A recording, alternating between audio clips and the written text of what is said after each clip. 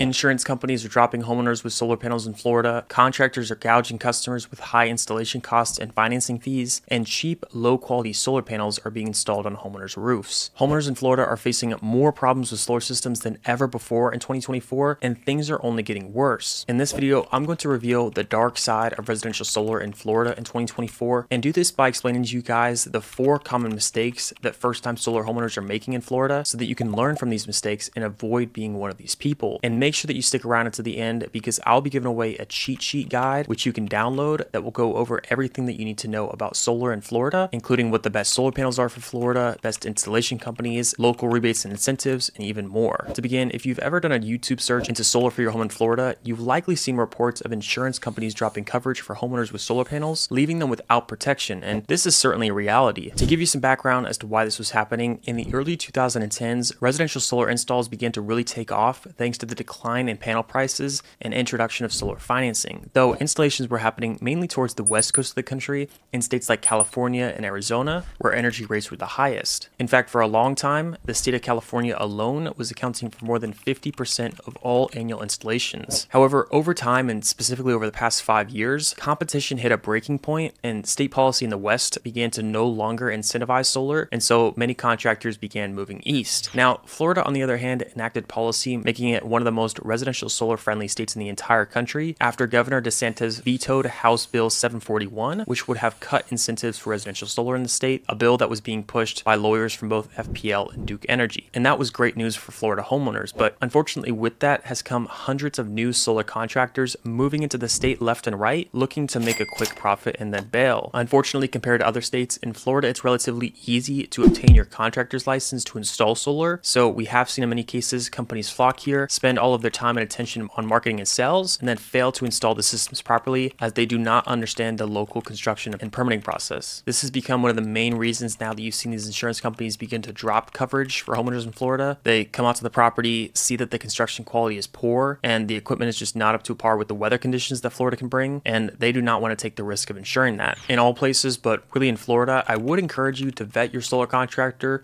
Go online, read all of the reviews, and really be picky about working with a highly reputable contractor who has proven that they do good work and will be a company that you want to partner with for your solar project moving forward. In fact, just recently, even the Florida Attorney General had to come out and take legal action against a number of solar companies doing really poor work around the state. She made it clear that a number of solar installers were doing illegal business practices, such as representing themselves as working for the utility company, installing without necessary permits and utility applications, as well as bundling the solar systems with alarm systems and water heaters to get homeowners locked into contracts. But again, this is why you really want to make sure that you're working with a highly reputable contractor when you're installing solar. Don't just shop around on who's the cheapest price and who's offering you the lowest monthly payment. You really want to make sure that you do your homework and ask yourself if you're working with a highly reputable contractor who's going to do quality work. And of course, if you need some help with selecting the right contractor for your project, we would be happy to help you with that here at Solar Pros. We work with some of the best solar companies across the state. So if you're looking to receive a solar proposal for your house in Florida, or maybe you already have a bid and you would simply like to receive a comparison bid just to make sure that you're getting a good deal, feel free to reach out to us by booking a call using the link below the video, and we would be happy to provide you with some options for your home. Now, the second thing that you need to know about getting solar for your home in Florida is that it's extremely important to invest into a high quality solar panel which can produce well at high temperatures and stand through the harsh weather conditions. There are places in the country like Southern California where you can get away with installing lower cost solar panels, as for the climate does not present many natural events that could test the panels, but in Florida specifically, you really need to make sure that you're investing into a high quality solar panel if you want a highly productive and functioning solar system for 30 plus years. Now, one thing that you may already know about solar panels is that they come with warranties, oftentimes a 12 to 25 year product warranty, which guarantees against manufacturer defects, and a 25 to 30 year linear power warranty, which guarantees that the panel will not degrade in performance more than a given amount year over year. However, the one thing that you will not be warranted for will be damage caused to the panels from natural events such as windstorms, property damage, hail, or even damage from a tree branch falling onto the panels. And so investing into a panel with a strong frame and a strong glass is really the best way to mitigate against these events from happening. Aside from talking about investing into a durable panel, it's also extremely important that we invest into a panel that has a low temperature coefficient. Now, when I speak about temperature coefficient, I'm simply referring to how how well the solar panel will perform in high temperature environments. Generally speaking, solar panels will operate at their highest efficiency with conditions of 77 degrees Fahrenheit, and for every degree above that, they're slightly less efficient. In Florida specifically, temperature coefficient comes out to being one of, if not the most important ratings of a solar panel when evaluating options, because while average annual temperatures in the mid-afternoon in Florida throughout the year hover around 80 degrees, the actual rooftop temperatures can be upwards of 20 to 30 degrees higher, impacting the panel's daytime production massively. Therefore, there are a couple panels that I do think work best in the state of Florida. So